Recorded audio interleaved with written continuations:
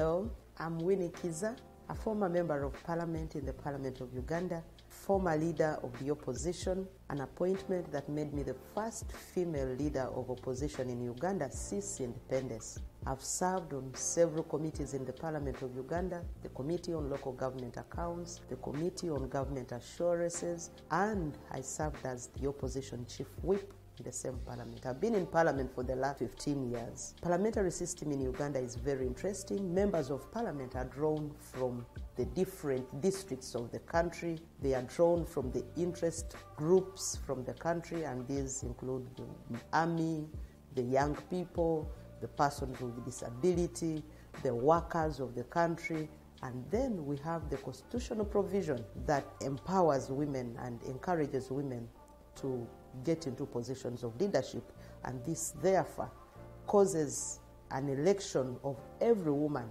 for each district.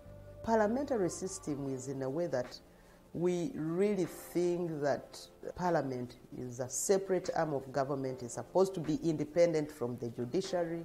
It's supposed to be independent from the executive.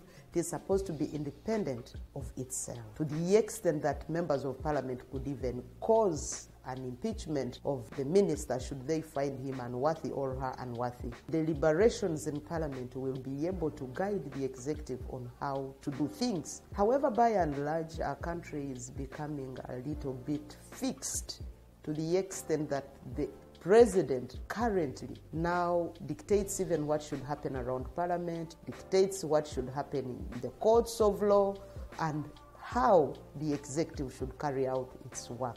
Those of us who believe in democratic processes, to those of us who believe in democracy, we feel that there is a lot that needs to be desired in regards to parliamentary democracy, because democracy in parliament is hitting a snag.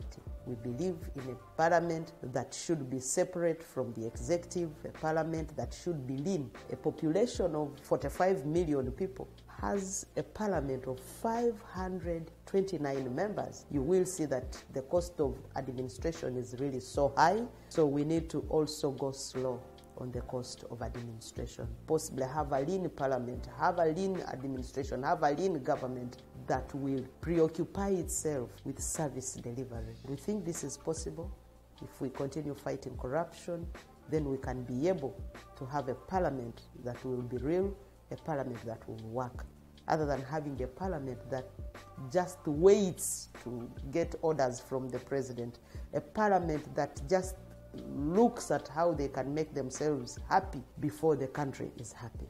These are some of the issues that we think should be talked about in making Uganda a people-centered leadership country, a people-centered institution of parliament, and one that considers service above self.